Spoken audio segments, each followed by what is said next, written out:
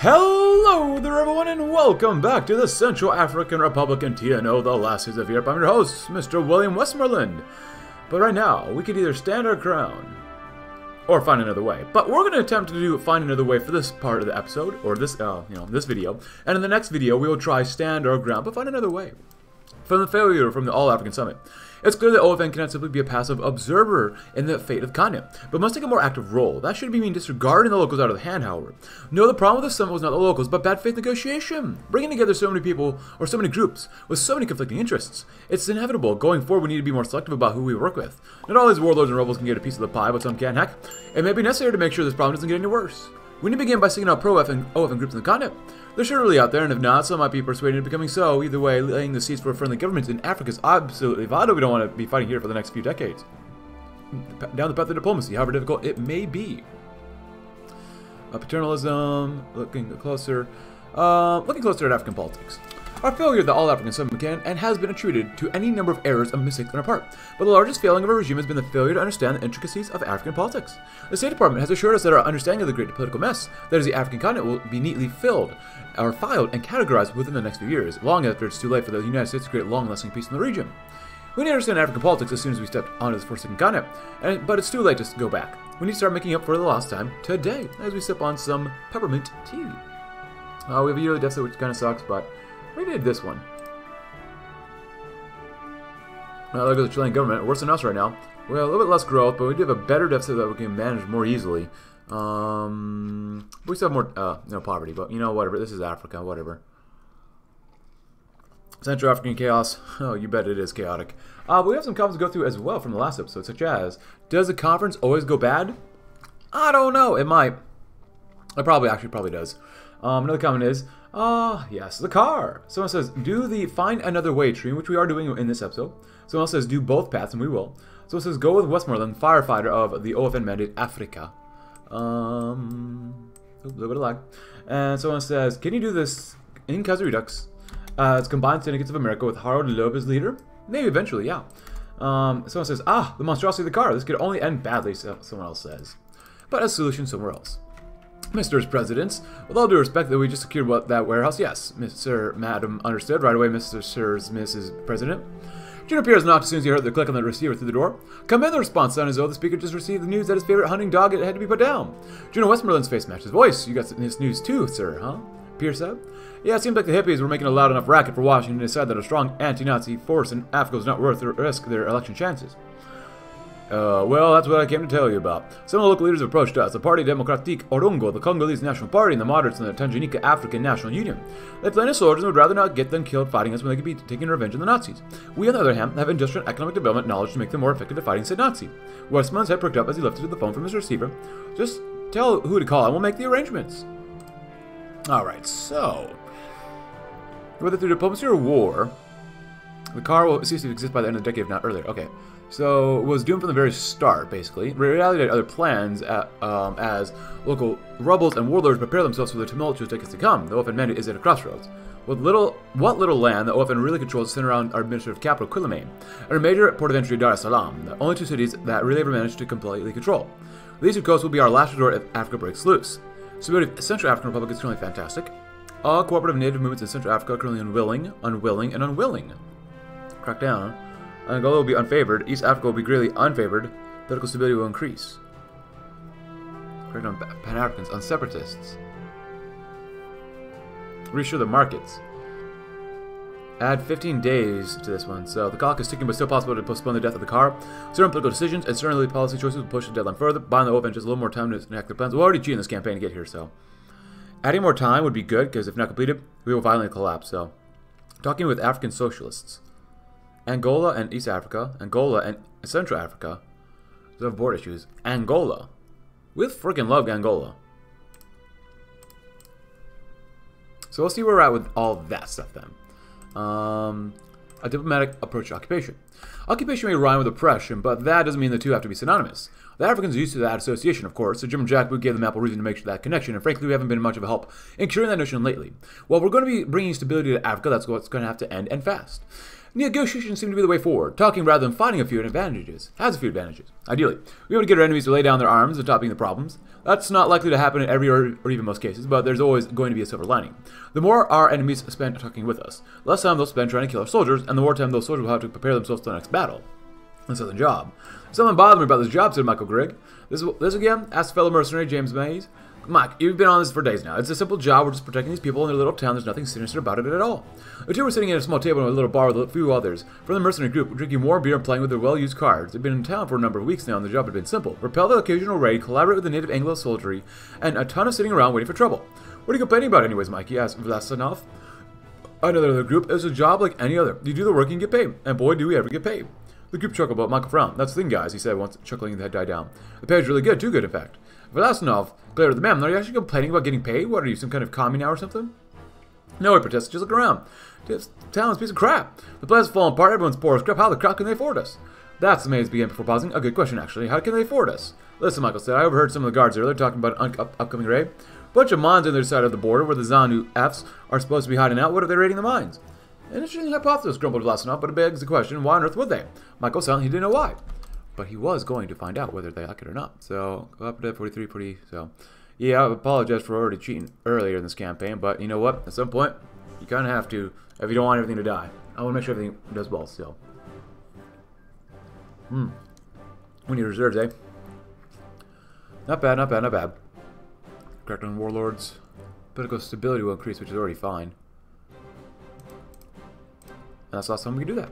Which we should be okay, so. Looking closer at African politics. A Zambian plot. Oh, quid pro quo. The American understand what the Americans were saying. He could pick out a few words that resemble French, but nothing else. The beverages offered to both parties had long since gone cold, left unattended by the other two. Their bodyguards were tense, ready to turn their weapons against each other. A mass of locals had gathered nearby watching the proceedings. Suddenly, the two cursed themselves for not getting a translator. Time and time again, the Americans asked the mayor something. Time and time again, the American did not understand, and responded in French. I don't speak English. The mayor, oddly enough, sympathized with the officer. But what good does it do when none can understand each other? The officer stood up, picked up his beverage, and smashed it.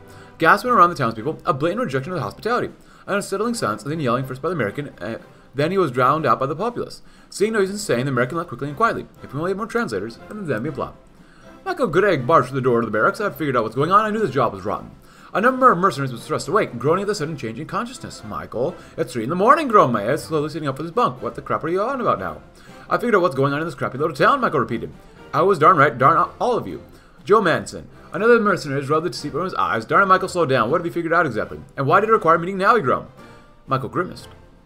I'm sorry for waking everybody, began quieter now, but I need to know why the soldiers were raiding the mines, so I decided to follow them and overheard them talking. They collaborated with some ex-Rhodesian ultra-nationalists who fled here after South Africa.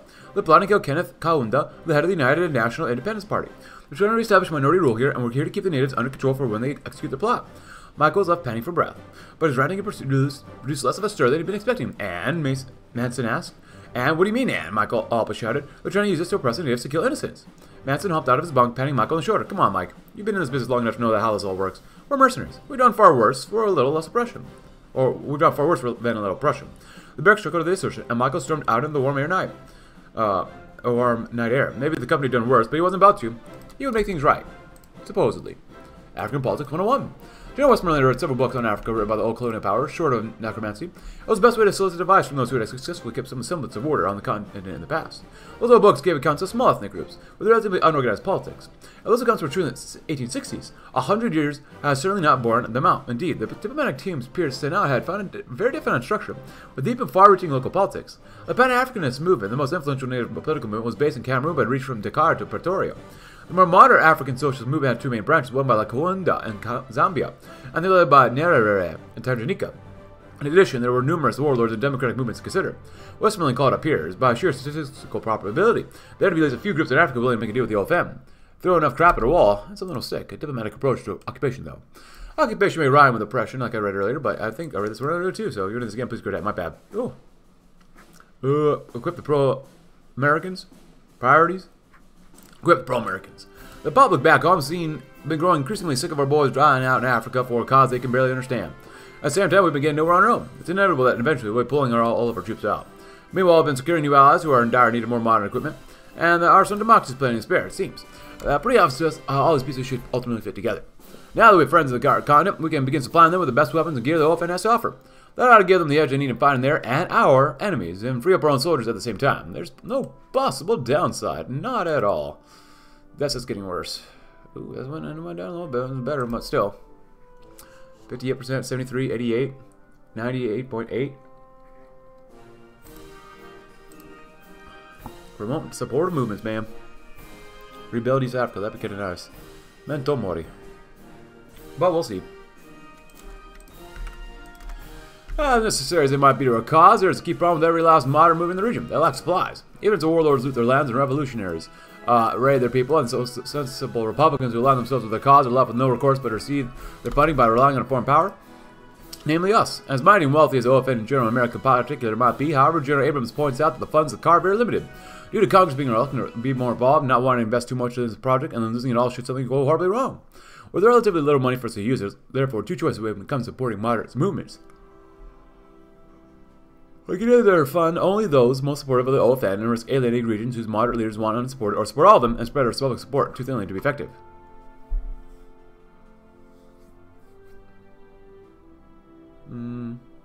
Support them all. That's splitting the splitters. In the wake of all the All-African Congress's failure, the few have benefited more than the Freedom Military Force. For months, disaffected Africans have overheard the FMF's message and have flocked to join them in droves. Their numbers have swelled and the preparations become more frequent, more effective, and more threatening. However, the surge of numbers, the split from among the FMF's ranks, has emerged.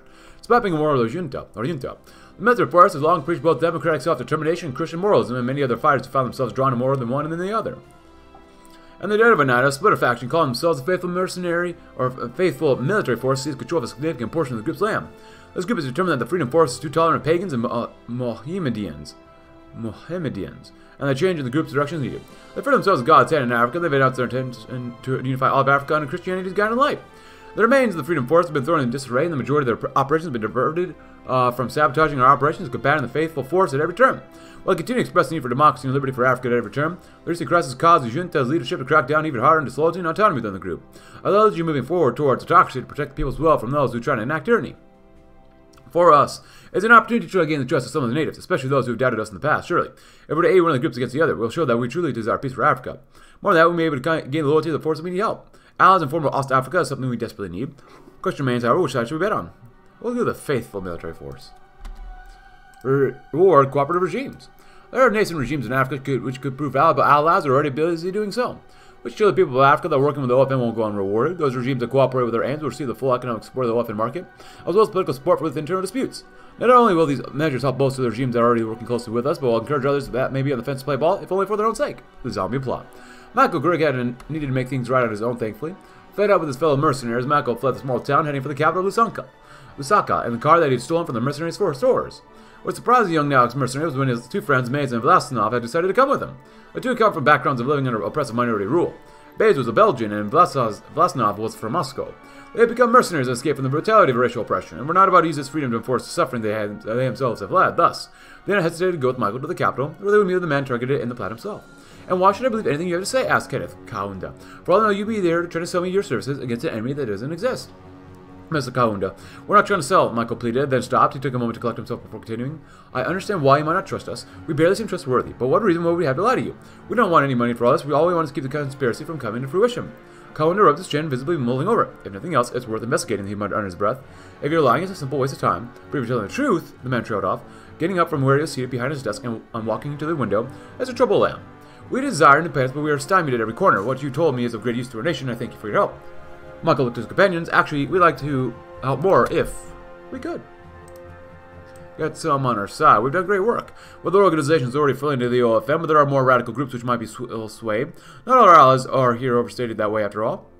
Sorry to hear. And with the right promises and guarantees, we may be able to continue the process. We'll begin focusing on talking things out with more actively hostile groups to see if they can be persuaded to join our team. If we play our cards just right, we might even be able to avoid a great deal of bloodshed and blood fighting. I'd try with faith. Though they've committed 70 sins against the people of Africa, the Americans today repented and earned our forgiveness. And aiding our crusade against the prideful and self-important Africans who think themselves superior to Christ. The Americans recognize that Christ's love stands above the concepts of nationhood and racialness.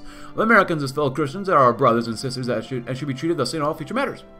The faithful military force will be reorganized not simply as a warlord group, as the Pharisees that ruled before us wished. Instead, it will be an army of God, with the leaders selected and chosen by the Lord himself, bestowed with the godlike authority of the king and judges of Israel. The institution of democracy preached by the tyrants that came before is now known as subordination of God's divinely inspired plan for the world to the choices of flawed human sinners. We'll turn our attention away from the church fellows and to the Mohammedans and pagans who steal their gains and brutalize their children. We'll fight forever for Christ's church in Africa, and for all sinners who do not repent will perish, and will be sent to greet their master and the devil in the fire pits of hell, where they shall lament with their Judas' ways. As the Lord our God commanded us, whoever denies me before mankind, I will also deny before my Father in heaven. Do not assume I have come to bring peace to the earth. I have not come to bring peace, but a sword. So too must we bring the sword, a whirring success. We need more in Central Africa. Where is Central Africa? Angola is loving it. Diplomacy and understanding. The fact of the matter is that we cannot just devote enough manpower, nor do we have the support to occupy all of Africa by ourselves. Thus, we need to turn to the native militias within Africa to help maintain some semblance of order within the vast territory. Because of the nature of these militias, command is more decentralized than before. Than we would like it to be as well. This, of course, is an issue that must be dealt with as soon as possible. While some suggest we should adapt this way of command, while it's a simple theory, it would be a nightmare to do so. It is extremely costly and be time-consuming. Further, such implementation of policies is liable to get botched, and even if all goes well, may never work as envisioned. Alternatively, we could decentralize command further, loosen the reins of government on the militias, so to speak. It would be far easier for us to do so, albeit at the cost of making them effectively independent of our control. Whatever happens afterward could be a disaster. Even with these risks, this course of action would please the natives and give them reassurances from our troops. When in Rome, political stability will increase. East Africa will be greatly favored. The Zambian plot. Michael Gregg stalks away through the southern Moimbo woods. Cohen accepted Michael's offer of help and assigned the man to search southern Zambia with a group of native Zambian militiamen for signs of the ultranational cell. It had been grueling work thus far, requiring hours of staggering through brush, searching for the faintest hints that something large had clunked their way through. It was only on the fifth day of searching that they found something. Look down there, one of the militiamen had said, handing Michael a pair of binoculars. There's a camp in the clearing, maybe 10 tents. Michaels peered through the offered instrument, confirming the count. A plan was quickly drawn up and the attack come nightfall. The fighting was brief. Outnumbered, and taken by surprise as they were, the ultra-nationals were quickly overcome by that larger force of militiamen. Although they must have realized the situation was hopeless, the ultra-nationals fought to the last man, taking no quarter and offering none in turn. The grim work was accomplished by mid-morning. Cohen hadn't been happy when he heard the news of the slaughter. 7 days later, but Michael could see a sense of relief rush through the man in the slump of his shoulders. "You've done Zambia a great service, Mr. Gregg," he said. "One they will not be quick to forget." "All I want is make things right," Michael responded, "fix something that I broke." "Indeed," Cohen had said, a small smile setting on his face. "A noble sentiment, though one rarely said. Sadly, in today's day and age, a sentiment that one I feel Zambia can use more of." "What do you mean?" Michael asked. "I mean what I said," responded Cohen, his smile growing. "There's a place for someone who thinks like in the Zambian army. That is, of course, if you want to fix more things." Michael's smile grew to match Cohen's. "It would be my pleasure." So we read all these. American Foreign Legions. Ooh. Mastering nation building. Negotiate with the locals. Originally, we had planned to use much of the natural wealth of Africa to bolster the LFM, a reasonable payment for all the money and lives we poured into freeing the continent, of course. However, we might be able to earn more of the goodwill, which allow for some more nationalization of these precious resources. It will be good for OFM profit margins in the short term, but an argument can be made that swaying more reluctant Africans to our side and stabilizing the continent would be far more valuable in the long run. Tea with Nyerere. Cooperation with the Americans, yes, they have many resources, but silence fell upon the room. As Kawawa and Kambona's efforts to convince Nyerere were rebuffed, Kawawa broke the silence first. "It is true that the Americans are imperialists, there is no question, but it is best to cooperate with the Americans to develop the nation, and risk them taking our infrastructure under their control. What about them imposing conditions on our resources?" Nyerere sipped his tea, putting it down. "I will concede this Westmoreland is better than the Germans ever will be, but he hides behind a veneer of liberation." Nyerere's counterpart looked at each other, trying to think of any reason to convince Nyerere that the Americans could be worked with. "We believe the risk is still worth it. Reconstruction is a priority we cannot ignore. And we still cannot do it by ourselves. It is better to use imperialists to our advantage first than the other way around." Julius closed his eyes. Clearly in deep concentration, Kawawa and Kambona could only wonder what he was thinking. Perhaps he'd come to their side. It was more likely that he was trying to get rejected, or try to reject their proposal politely instead. Instead, they were met with a decisive Nyerere. "I will discuss this with the rest of the TNO leadership, working with the socialists. Surfing the wave of anti-imperial sentiment, the various socialist ideologies have unsurprisingly made inroads into the African continent. According to our sources, from the 1950s onwards, two dominating strains of socialism have developed in Africa. The most well-known of the Pan-Africans were centered in Cameroon.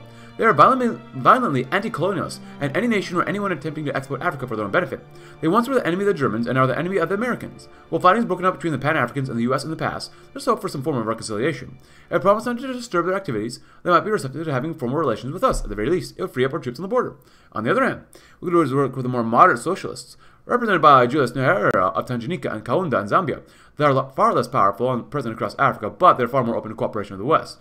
If we were to work with them, we'll need significant amounts of resources to counter the Pan-Africans. We can save resources by working with the Pan-Africans for moderates. I like this one. This obviously is better, but we're already working with Nyerere, so we probably want to go with the moderates for now. The problem of profit. One of General Westmoreland's more important duties as caretaker of the post-Nazi Africa is overseeing the development of infrastructure to exploit the rich resources of the continent, and in doing so leave behind the strong post-colonial nations committed to the OFN and its cause. The initial plan was for the OFN to hold the rights to exploit the resources it was paying to develop, doubtless with the intention of selling the rights off to American and Canadian and Australian corporations. Recently, however, Native Nationalist movements has organized a series of picketings of key mines demanding the full nationalization of all infrastructure and resource exploitation projects. Tensions had risen to a boiling point and necessitated the general involvement. On the one hand, acquiescing to the nationals would certainly calm things down on the ground, sending the message that the OFN was not another colonial power. They were generally here to help. On the other, though, the OFN had more technical know-how and infrastructure operated by them would be more efficient. General Westmoreland sat down with this typewriter and typed out an order to nationalize them. Stay the course. Central Africa is at 88.5%, which is the lowest, so we got to do with whatever Central Africa wants. Doesn't mean it's going to be very good, but whatever. We'll still equip the pro-Americans, but master nation building. Africa is like a freaking jigsaw puzzle in a lot of ways. Scattered groups, each fighting and locking together in difficult to discern ways. One wrong placement could start a whole new fire that we'll have to put out. On the other hand, putting things together just right means about a long-lasting peace. We've got a lot of experience with nation building by acting as mediators and hammering out border disputes between the locals. We'll be able to secure that much more direly needed goodwill among the independent-minded locals. We're doing okay. We're doing alright. 260 days left. 0.47 not good for that, but whatever. Priorities. General Westmoreland hung up the phone and sighed. How many of the European empires managed to get enough palms and bash enough heads to hold on to Africa for the better part of a century was beyond him. I was never making wish he was a necromancer among the general staff so they could ask him directly. Wishful thinking aside, of course, Westmoreland could only talk about the living, and only a limited number of the living at that. The general had so many diplomats at his disposal, only so many, and decided where to send the best of them. The Western half of the Central African Republic, formerly under the relative light touch of the Reichskommissar Mulder and Schenck, was full of natives who were willing to work with just about any foreign nation that didn't seem like it was going to be set on burning their villages and enslaving their loved ones. The natives of Africa, on the other, were much less willing to talk with anyone who shared their skin, pigmentation with their former tormentors, unfortunately. East Africa is also the biggest trouble spot in the continent, so we might need the extra attention. Ultimately, Westmoreland chose prioritized safe option in the West. But it doesn't matter at this point. We cheated hard enough that it doesn't matter. Yeah. Angola is good. We're using East Africa now on our side. American Foreign Legions. Way back when, before France was conquered and humiliated, they had these ingenious little fighting forces called French Foreign Legions. These forces would allow foreigners to join the ranks and fight under French command. There may be just something for us to learn here. France did control large parts of Africa in its time after all. Adapting the local general concept into American Foreign Legions may do the trick. This force would be under American command and training, but made of African soldiers. It certainly helped relieve our own troops from the hard work of fighting in Africa. Might even give the Africans a sense of what they're participating in the whole process. We'll encourage them to play by our rules to do so. Either way, it'll keep Washington from having to explain why more bodies keep coming back home. How to build a nation. Africa is home to multitudes of people within its sprawling territory. To the average tourist and anthropologist, it would be a wonder to behold. For administrators, especially ones with little experience, it is their greatest nightmare. To say that the OFN is inexperienced in nation building is surely an understatement. We have no experience in building new nations from the group, nor do we know the political climate in Africa. As such, we've invited local leaders from across Africa to discuss what to do about this matter. Most have directed us to consult Patrice Lumumba or Julius Nyerere in this matter. Lumumba argues that Africa is similar to Europe in its early days in terms of ethnic diversity. As such, calls for something akin to centralized nation states as seen in Europe. Those would be used to build nationalism and eventually full-fledged states. On the other hand, Nyerere argues for the exact opposite, and this corresponds with us. He advised to create federal states to handle such diversity of cultures. Such a thing, he says, would go a long way to prevent tensions and trouble later on. Lumumba's right. Sure, we'll take the stability, why not? We need more money, though. Give it to our allies. It seems the work is paid off. We're finally ready for changing of the guard. Our allies are in place, things are stabilizing, and there doesn't seem to be much else that direly needs us to attend to. We should finally hand off control to our allies and allow them to put the work in of keeping the peace and governing things. We'll still maintain political and economic support, of course, but for now, OFN troops can finally go home. Well, we'll see how long they can actually go home. You know, you never know. Quelimane Leopold Luanda. So one Cadillo down. that will be an issue. And even though we're doing the best we can, I can't imagine a bunch of Africans like successfully doing this completely. Maybe, you know, especially in the 60s. Friends, freedom. Through the propaganda we put out to gain support or this acquiescence, or if everyday people might claim that this or that movement is a friend of freedom, a reliable partner in American fight for democracy both on the continent and in the world. The reality is that most of these movements are strongly anti-imperialist and by extension potentially anti-American, if they aren't already. Such movements also tend to be the most popular and such that have the greatest chance of building strong, stable countries that can exist without continuous foreign support. This leaves the OFM between a rock and a hard place. We can either support only those groups that support the goals of the OFM, or its great instability and violence by anti-American forces after we leave, or support the popular movements that can create stable states after the withdrawal of our forces. Well, who will need some convincing to become supportive of the American aims? The choice we make could shape the fate of the region for decades to come. Staunch allies deserve our full support. We must support the will of the people or face their wrath. I like this one. Well, we need this one too, anyways. So we'll be fine. I'm not sure how you're supposed to have like money for all this stuff. Like, there's no way you can make more money. We can't delete our divisions. We have no navy. We have no air force, anyways. So, what the heck did I click on? Scorched Earth.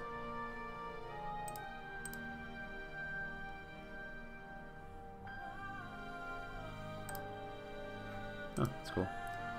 And then the Man of Africa, we're going to read about that next. We did some military austerity. We got napalm attacks. The AI loves napalm attacks. RFK is just Mr. Napalm. Overextended army, of course. Legacy of German Africa. General building constructions and whatnot. American Foreign Legions. General Westmoreland had a problem. Well, saying General Westmoreland had a problem, I was like saying a raindrop hit North's Ark. This particular raindrop was on that divided Westmoreland's general staff this morning. At the start of the meeting, the general proposed the formation of an American Foreign Legion, a way to organize the various anti-Nazi armed groups from the various nations wanting adventure and vengeance, to mercenaries looking for more of a steady paycheck, to U.S. soldiers bored with guard duty under single command. The proposal found unanimous approval. However, the general staff was split on the issue of how much autonomy to give the Legion its course. One have argued that the Men of Africa would be the most effective if a high degree of leeway when it came to organizing their own operations, but the other half countered that the band of armed men giving near total free realm of Africa sounded like an awful lot of releasing several new warlords under the continent to stir up the very same troubles the Legion was meant to contain. After considering the options form, General Westmoreland chose to loose leash, tight leash. Honestly, I would much prefer tight leash. Give him a loose leash. See what happens. Nothing bad will happen when that happens, right? Absolutely not. As inflation is coming down, which is nice. At this point, you might even consider, instead of doing fresh off the presses, which gives it more growth, 1% more growth, trying to counteract inflation. Counter pennies? Up to 3% total reduction.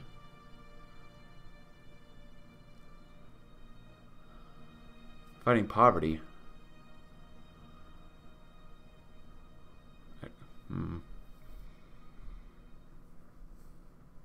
We'll go with this one for now. We spend the crap out of our money too. Give it to our allies on honor terms. Despite all the difficulties they face, despite all the opposition, the arguments and protests, they've done it. Africa is going to be a free land of liberty, a stark contrast of what it was under all the two recent Reichskommissariats, and it was all thanks to the efforts of the Westmoreland and the men under him.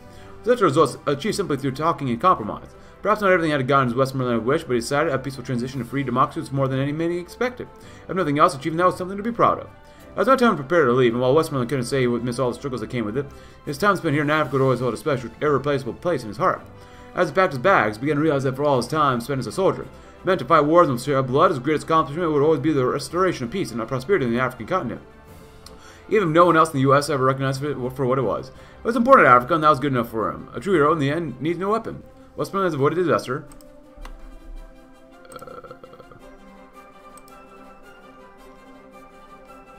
I'm sure there's another event, right? The peaceful descent of the Central African Republic. For the first time since the crucible of the Second World War, the United States of America entered into war. It's not a war for greed or for power or for hatred, for we've seen all too much of the types of war in recent years. No, it's quite a different kind of war altogether. It was a war to protect the innocent and one to liberate the oppressed. I tell you that no more just war was ever fought on this planet than the one we fought in Africa. That was the reason that once the just violence said we by God's grace emerged victorious. We had more than just the normal responsibility to clean up the debris of our fight. We demanded, if you will, to undo the evils of Nazism in the continent, to prepare the people there to govern themselves, just as our founding prepared us Americans to take control of our own destinies. It's my pleasure to announce to the world that the mission has come to a successful conclusion. Thanks to the efforts of the OFN and local leaders across the continent, the All-African Summit has been a diplomatic success unparalleled in mankind's history. Never before have so many countries been granted their independence at one time, with such massive reverberations across the globe. We've rolled back the mistake of the Berlin Conference and furthered the aim of freedom around the world. I know many of you know me first and foremost as a warrior, but I'm more proud of myself than I've ever been before when I consider that my name will be attached in history to such a monumental project of peace. And with that final flourish, Westmoreland speeches was finished. To say that the applause of the crowd covering the National Mall's grassy expanse was definitely going to be an understatement. Heck, Westmoreland thought himself they could probably hear it in Germania. Taking a deep breath, the general moved to retake a seat, basking in storming at fellow officers and politicians, the president included, as he did so. He noticed that they did not seem altogether happy. Disappointment was to be expected, he supposed. They'd hoped for more return from their African investment, no doubt, still a profit or not. The African continent would hopefully know some semblance of peace and freedom. And wasn't that enough for them in Washington? Westmoreland hoped so. Oh, this goes back to the other tree? Oh boy. Ah! A great victory. Once again, Westmoreland is victorious on the African continent. Though the first victory was merely against the Nazis, now he's all crush extremists and insurgents of all stripes. This incredible triumph, in spite of the odds, has been cause of much celebration in the OFN, although not all are happy with the result, notably General Pierce, who was disgusted by the bloodshed, and Cyrus Vance, who saw the entire operation as a pointless endeavor. However, no matter what their view on the war, and all the OFN can now relax and rest easy. Well, that's what you think. Unchallenged, not bad. Increased mining exploitation, you betcha. It's going up anyways. Let's do that. Let's do that. I want money. God dang it. Then again, I do want more income produced by 10 million. 10 million, huh? That's fine. God dang it, we need money. Great victory. The anomaly on the continent. It's clear now there's a perishing or persisting anomaly on the African continent, one which must finally be addressed: the American presence. In the aftermath of a liberation war where no one was liberated and emancipation what brought new chains, it's clear that to all with good sense that the car is only a tool for imperialism, not human liberty. Although much has happened since the formation of the Republic, perhaps it's finally time for their OFN to understand that and do something to solve it as much as it can be fixed. Celebrations. Gold jets of sparkling blue, with spring water and trades upon trades of exotic native delicacies unfurled, ushered forth American second triumph against the native barbarism and warlord influences on the native Africans. Oh, how they attempted to achieve victory was laughable. So remarked the wandering, just metal troop commanders of the party, chugging down champagne while laughing through their teeth at this victory of freedom and civilization. Sucking on the caviar and tropical puddings, business leaders, military heroes, and figures from the military-industrial complex chatted and prated in the great Ivory Palace to celebrate America's victory over once again. It had been a tough one victory, but you know what they say about Africans. 15 of the soldiers for one of ours is the best deal they can offer. Trudging into the party, still outfitted in his muddy and jungle green jacket, Westmoreland took a position leaning against the sidewall, sucking on a cigarette. Surrounded by the shimmering and sparkles of the high elite festivities, Westmoreland could only lower his head and attempt to not remember what he'd just been through. Looking over his shoulder, he saw a small stand-up glass table on which sat a radio receiver. Switching on the device in order to lighten the mood of the occasion, the staticky voice on the other end broke through the party's light music and conversations. Protests and riots breaking out across American cities and military outposts. Local protesters are calling it a blatant and forceful act to crush the freedom of the native peoples and cultures, at home and abroad. Fire spreading across home, jumping from several wounded, injury to the lungs sustained from gas attacks, rubber bullets. Westmoreland was quick to switch it off, but the party did not immediately return to its fares. Looking around, shocked and dazed, the partygoers could hear a small thumping in the silence. Across the horizon, throughout the cold night, there it was. A few shots, an echo of an explosion, and sparkles all around to light up the night. And they were getting closer. Prepare for departure. The place often sought to make for itself in African affairs, now it's impossible to fulfill, despite the best efforts of the United States. The occupation forces did the best they could given the situation they were in, but it seemed that their best wasn't enough. All that remains is the enormous logistical challenge of bringing all the soldiers home, a challenge that will be successfully met if American leaders have anything to say about it. The men are coming home victorious once again, only time will tell if it's worth their sacrifice. But what for glory? But for what glory? The battles have been won in spite of all expectations, but the time for celebrating that fact is long past. Westmoreland has come to accept that he did not win the war in the ways wars were meant to be won, only making the painfully felt failure more tolerable than those back home. There's no glory to be found in the African crisis for American men, no great Nazi threat remaining to be crushed. It was only a war against people who wanted to be finally free from imperial schemes and nothing more. Pendulum. Out of the warm amber darkness sprang the mark of a firebrand. It was slipped along not to a speech, but to a strong, yet somber, yet fiery, to an eternal revolution against colonialism wherever it may appear. The sleeve covering his bicep branded with a flag and an insignia of the African MSEBA, signaled to his audience that this man was a man of Pan-African unity and zeal. His fingers gripped the very air as he spat venom about the rule of his colonial American slave masters, the rapists of Africa, the exploiters of us all. I know many of you are saddened by what has happened. I know many of you are angry, frustrated at the continued continued victory. The continued oppression the American hound-dog imperialists press onto us. Feel it in your shoulders, in your mind, the pressure that's there. Realize how we all feel it now. Lifting up the sleeves of his jacket, the firebrand pointed out marks in his arms, scraps, wounds, bruises. We all feel, whether by blood or skin or even by thought. Our wounds suffered at the hands of imperialists, sliced deep into the innocent soul. Lifting himself up into the still air of the night, the firebrand expanded his message. Right now, I can tell you what we'll attempt to do. Those imperialist American pigs will pluck out bootlickers and cowards from the populace. We'll make one a leader, make an administration out of the rest, giving them firearms and explosives and American educations. At least the Germans would tell us they hated us, and now we have Americans claiming to have freed us, all while killing our children and robbing us of our wealth, and doing what the Germans would have done, only worse and more destructive. But there's still hope. Come, my brothers and sisters. Let's overthrow the colonial imperialist puppet kings. Let us show them the people's fury, even if Kolingba cannot. Down with them all. In the ways of the night, the firebrand speech rekindled them almost dead fires of resistance into something more than any individual could muster. Cheering, clapping the pulse of the revolution, the firebrand was asked his name. I am Colonel Bokassa. Farewell, Africa. But backing up the backs first. Alan Thomas and Alan Matthews set aside their pistols, rifles, and shell casings for a moment as the troops' convoys neared the targets of coastal cities and airports across Central Africa. Leaning back against the hot, graying metal of his troop transport truck, Alan Thompson slipped off his dusty as heck combat helmet to look back at the man on the other side. Puffing a cigarette, Alan Thomas asked Alan Matthews across. Remember, you ever wondered if that South African dude got all satisfied? Think he's famous now? Alan Matthews shot back, confused and unimpressed expression on his face. What the heck are you talking about, Thomas? What South African? You must mean those men we saw back in Windhoek. Alan Thomas, now sharing Matthews' expression, yelled back, not the gosh darn fellows we saw in Windhoek. Why, that's what I mean, the fellow in Windhoek. Look, it doesn't matter. I mean just the one in the news, the one that got us here. Take care out of your butt and use your darn brain for a second, if you still got any. It was all bloody, you know, and said, where the crap are the Yankees? You getting to me now? I'm just wondering what he's doing now, whether he's famous or something. Probably just out of here before us. Alan Thomas, arms spread now, with a look of contemplation on his face, continued on with the conversation. Remember back then, everyone was calling it the African adventure. Bullcrap, of course, I believed it. But bet you did too. A silence overtook the pairs. They both suckled down a pair of cigarettes. We never got those years back, are we? Despite all the hard-fought battles, all the lives lost, sacrifices made, the car is a failure.